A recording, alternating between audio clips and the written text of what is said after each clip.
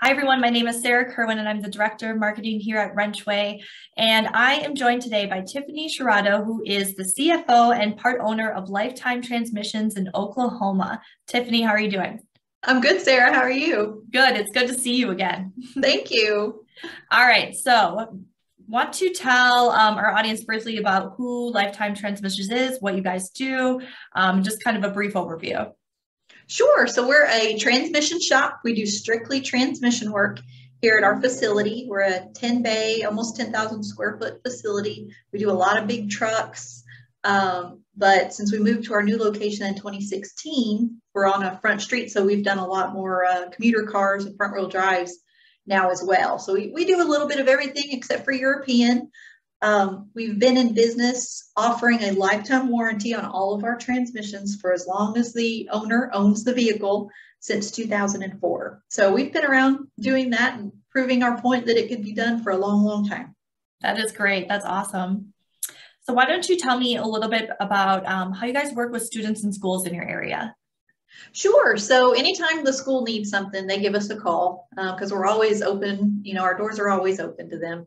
They'll bring students over to Scherado. They'll send them over, a group of them for maybe an hour just to walk around and see what we do. Because a lot of students don't really realize there's a career opportunity in transmissions. They know automotive and a lot of them will go to a lube shop or a tire shop, but transmissions just it's kind of surprising. They don't get a whole lot of attention. So they see a completely different world and more opportunities when they're exposed to a shop like ours. They also will send students over for actual job shadowing. So we've had a number of students from our technical college who come over and work 2 or 3 days a week, part-time. And I've got one who's actually come on and we hired him on after graduation. So we do a lot of things. They'll call us up for supplies, like maybe a transmission course that their kids can tear down and work on and look at. We've provided them with posters and educational things. So really just anything we can do, try to keep that communication open. And then when they get a really good, promising student, I'm the first one they call. That's the ideal situation right there, right? Yes, exactly. So you said, I think you mentioned the tech school. Do you work with high schools in the area as well? We do. We actually, just before COVID hit, like during that March, we had a company, Malin with ESI, who does a lot of automotive training. He's an automotive coach. He volunteered. If all we had to do was pay his hotel and food and chauffeur him around, but we had him come down and he put on 3 big seminars, 2 at the high schools and then 1 at the VOTEC for the students to expose them to the automotive industry and try to help the industry recruit some new technicians. And it was a whole lot of fun. We did Tulsa Public Schools, did an evening one with the parents where the parent came in with their kiddo and got That's to see key the opportunity. Right there. Yeah, and it was great. We had barbecue dinner. We went out during the day at the Broken Arrow Public Schools, a high school there, and fed the kids Chick-fil-A, and they got to ask questions and see some really cool things. And then did pizza and stuff at the technical college with both of their classes. We were there all day. So yeah, we do a whole lot of stuff. That's fantastic. I can't think of a better way than like Chick-fil-A and pizza to get to a high schooler's heart. Exactly. And I love that you guys got the parents involved as well, because I feel like that's just as important as getting the students exposure to the industry is getting the parents exposure and showing them that, maybe it's not the grease monkey quite industry that maybe has a reputation of in the past, but it's actually very sophisticated and very like technology based now. It is. We need those guys that like IT, Yes. And even for, Sarah, women. I work with amazing women in automotive. So we're always wanting to recruit women. And now mom and dad come in and they're like, oh, wow, this is a career my daughter could actually succeed in. She could be able to do that. Whereas years ago, you'd never even think of allowing your daughter to go into that industry, but it's growing. Women are becoming owners and it's great. Absolutely. Why don't you pause briefly and will you tell us a little bit about Amazing Women in Automotive? Because that's such an amazing group that you're involved with. Sure. Yeah. So ESI had approached me after we had done that because they're always looking at ways to help the industry as a whole. And our facility has kind of that attitude as well. We think shops should work together. We're not competitors. We're in this together.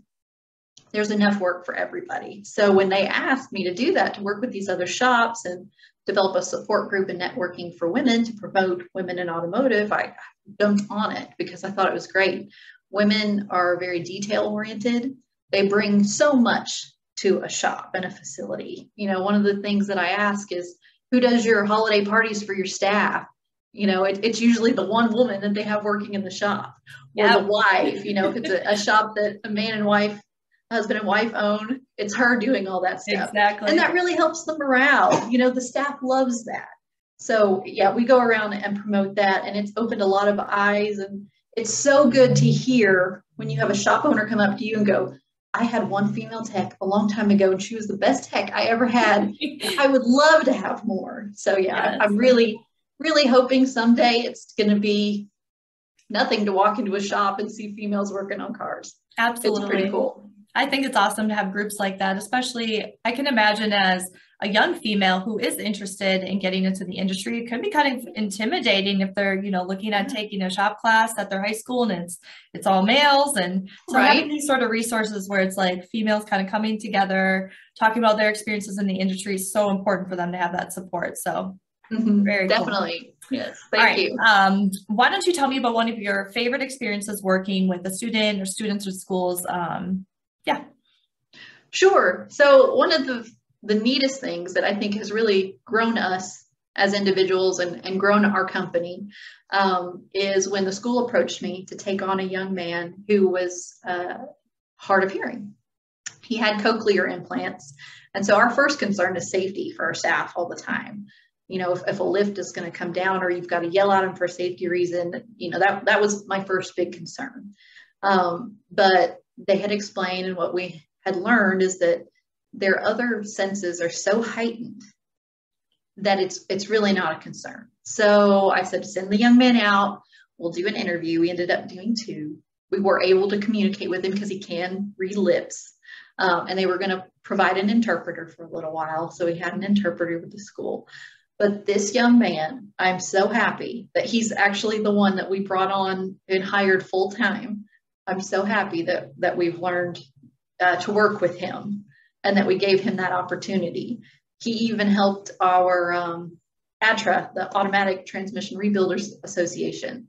They have a virtual learning center, and we have all of our new technicians go on there and take the basic courses. Well, with him, he needed the closed captioning. They didn't have it. So I emailed the guy that was over that, and he was just like, why didn't I think about that? Even as a technician's age, sometimes it becomes difficult to hear. And so he helped him improve that. And it's been great to have him. It's been so neat to learn and just interact with him. We've all learned so much from him. He's just a doll. That's amazing. And adding in the closed captioning, it's brilliant. It opens up the opportunity to a whole nother group of people who otherwise might not have had that. So that's fantastic. Exactly. Yeah. Yeah. So very cool. Yeah. Tell shops to be open-minded. Yeah. Shops are worried about working with the schools. And my advice, if you're considering, is don't go into it thinking you're going to get this young man who knows everything. It does take some work. They don't know a lot. Some of them have very little experience. It does take some patience. But I think you'll find that over time, it'll be really rewarding. And if you get involved in the boards and you're really active, what you'll find is it's not always the school's fault. We really need to change the way we're teaching about the industry. These 9-month courses aren't long enough. These cars are becoming way too complicated. When I was sitting down with the gentleman who's over our tech school, he said, ASE is wanting us to teach some of this new ADAS training. And they said, well, what do you want me to leave out? Because there's no way we can fit that in there as it is right now. Yeah. Right. So you start leaving out the basics to teach them the higher end stuff. And it's just, I can see now being on the other side of it, what's going on. And the industry itself really needs some change. Absolutely. I could not agree more. Well, anything else to add for our WrenchWay Schools audience? just that I hope this interview will maybe open up some people's minds to trying to be involved with the schools more and take the time. I know how it is being an owner. I know, Sarah, you and I have set this appointment up 3 times because you're still trying to hire and you're still trying to take care of your staff and just do your daily stuff. And it is hard, but like I said, it's so rewarding. I think you'll find that the benefit outweighs all the extra time that you have to put into it. Well, Tiffany, I am so glad we got a chance to sit down and talk. I think your insight is so valuable. And I just applaud what you're doing, everything you're doing with Amazing Women in Automotive, and just, I don't know, you're running a great business over there. Thank you very much.